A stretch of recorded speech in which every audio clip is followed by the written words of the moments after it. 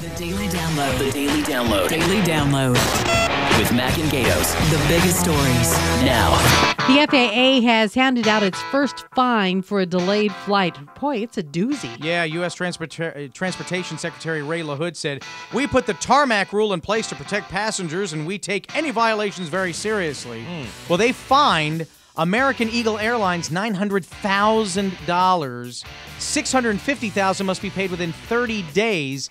This was the May 29th passengers. I'm sorry, this was... it was back on May 29th. 15 different American Eagle airline flights left 608 passengers sitting at O'Hare for a total of 225 minutes. That's 45 minutes beyond the limit. All right, so just think about it. I don't want to sit on the tarmac for more than an hour. Right. Okay, I don't want to sit for 8 hours. But what I'm thinking of is this kind of situation, is it similar to the banks? The banks got nailed by the government, then they have these trickle-down fees to us. If American Eagle Airlines gets nailed by the government for almost, $1 million? Yeah. Are they going to have to make that up somehow? And is it going to trickle down to me? If I'm going to fly them, is my ticket going to cost, let's say, $50 more? It could. Than it did, before they had this. So, And do the passengers that were stuck get any of the money? No. That's right, they're not. What have I always said? If I get stuck on a tarmac for more than a couple hours, what am I doing? You're going to get up and leave. I got to grab her. Yeah. And I'm not kidding. I will not sit on a plane like that. But they probably won't let you get off anyway. Oh, yeah. Herman Cain says he, with a capital H, told him to run. Oh, my goodness. When I finally realized that it was God saying that this is what I needed to do, I was like Moses. You got the wrong man, Lord. He's funny. I'll tell you, I was willing to give Herman Cain a chance.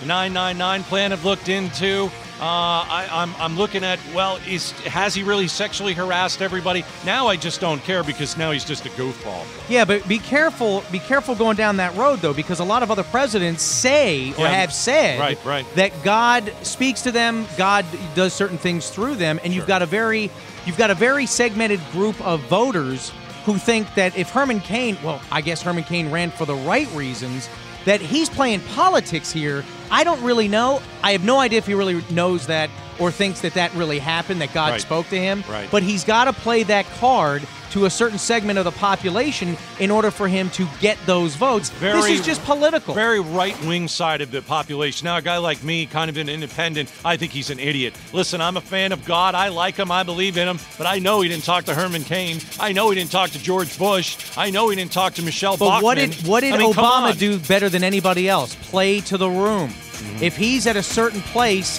that may be very God-friendly, he's going to play that card in order to get elected. All right, so the first public interview of Congresswoman Gabby Giffords airs tonight. Yeah, let's hear a little bit about it. Is it Diane Sawyer who's going to do the interview on ABC? Brave. She said brave. Brave. Thank you. Brave. That's what I think of when I think of you, too. Thank you. Brave and tough. Tough. Seems that Gabby Giffords can speak one or two words here. I wonder if she can put full sentences, paragraphs together. I'm not sure that she can. We'll have to wait till tonight. I got to tell you, it still looks like an amazing recovery, no question about it. I don't even worry if, is she ready to get back to work or... Well, how long do you wait? How long do you know. say for their constituency, hey, look, I'm not going to be able to do this job? Do we have a precedent for that? I don't know. I don't know how long you can take off. I think I'm just glad, like everybody, that she's alive and actually survived a shot to the head. Right, because she had, a 99% fail rate?